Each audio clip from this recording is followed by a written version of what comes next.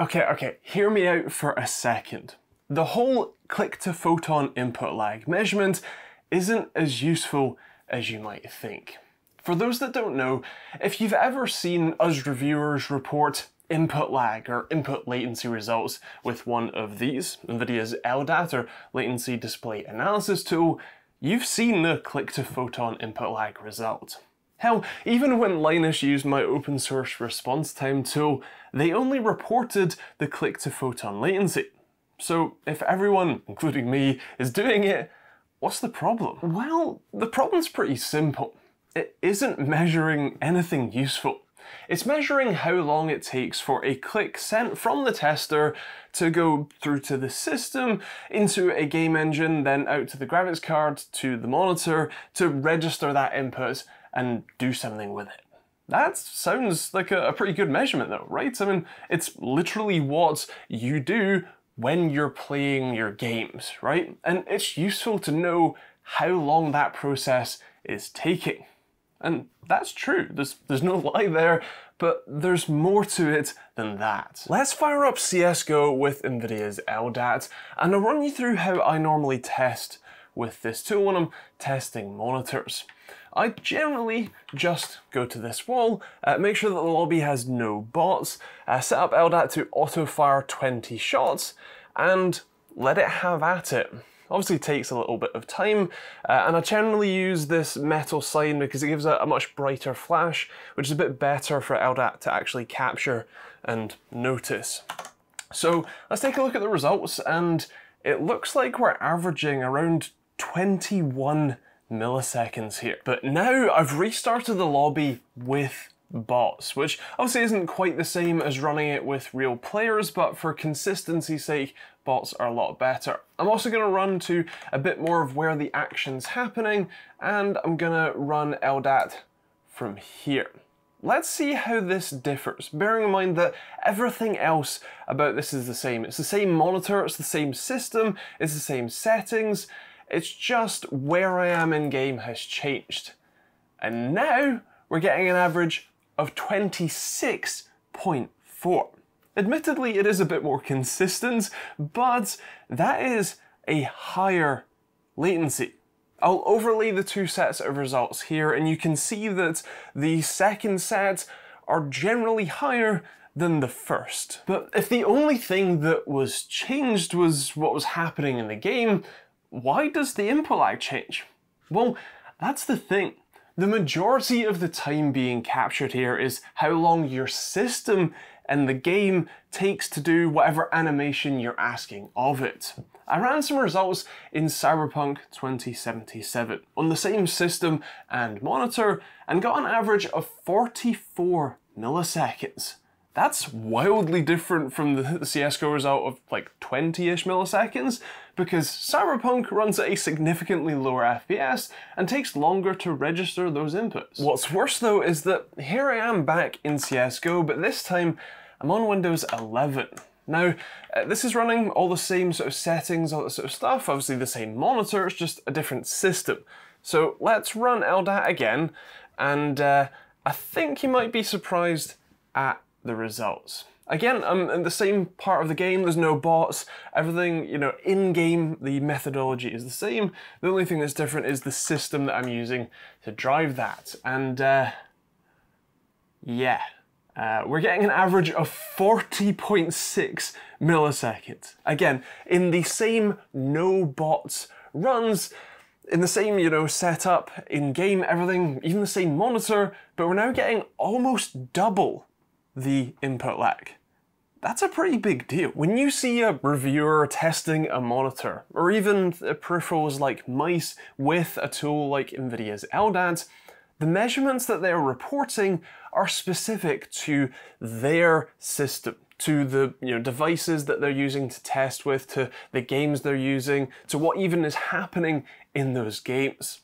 The measurements that they are reporting do not translate to your experience and can't even be compared to other reviewers' results either. In fact, if they're not careful with how they manage their test methodologies and equipment, they can actually not be comparable to their own results either. That's a pretty big deal. The problem with all of these measurements is that they look like this. A single time block, which starts when LDAT sends the mouse click over USB and ends when it detects the screen getting brighter from the shot. It's just one big block that we get to call the click to photon or total system latency, and that's it. But it isn't actually one single thing. It's made up of, I would say, 3 main blocks. The time it takes the USB controller to pull LDAT, which at 1000 Hz can be up to 1 millisecond. The time it takes for the game engine to receive that input and render a frame with the action in it, which is the majority of the time. And then how long it takes the monitor to actually draw that new frame. The important piece of information is really only the last stage, or I suppose for peripheral reviews, the first stage. The bit in the middle only serves to complicate and ruin the otherwise useful information. Now, it is worth noting that you can still extract useful data from a tool like this, but that comes from direct comparisons with controlled variables. A reviewer that uses the same system, the same settings, the same game, the same situation in-game can directly compare results between, say, different monitors. Sure, you as a reviewer can't then compare those numbers to another reviewer, but the fact that the test methodology stayed consistent means that the results can be compared within that set. As in a monitor that reports, say, 22 milliseconds is better than one that reports 35 milliseconds with the same setup. It is also useful for you as an end user. If you have one of these, you can tweak all of the game settings, the monitor settings, all that sort of stuff to get the lowest latency possible, and that's great. That's fine if it's an end user adjustment for your specific setup, for your system, for your monitor, all that sort of stuff. But from a data science perspective, from a reviewer perspective, this has relatively limited use because of the ambiguity of the results. Still, wouldn't it be good to have more certainty with the measurements? To be able to get rid of that messy bit in the middle and know just how long the monitor itself is taking? Well, I think so, which is why I bought a time sleuth quite a while ago now. This is an open source input lag tester. It hooks up via HDMI directly to your monitor and displays a flashing pattern on screen and reports how long it takes for the monitor to respond. It's built using an FPGA, or a field programmable gate array, which is actually kind of part of the problem. See, this caps out at 1080p 60 FPS. The FPGA just can't handle anything higher resolution or faster in the refresh rate department, and that's a bit of a problem for the many 1440p, 4K, and even just higher refresh rate monitors that are so popular. It's especially bad for 1440p displays, as they can't just natively scale the 1080p signal up. The monitor actually has to do some computation to turn the 1080p frame into a 1440p one instead, and that means that you just don't get perfectly accurate results. Okay, so there has to be another way then, right?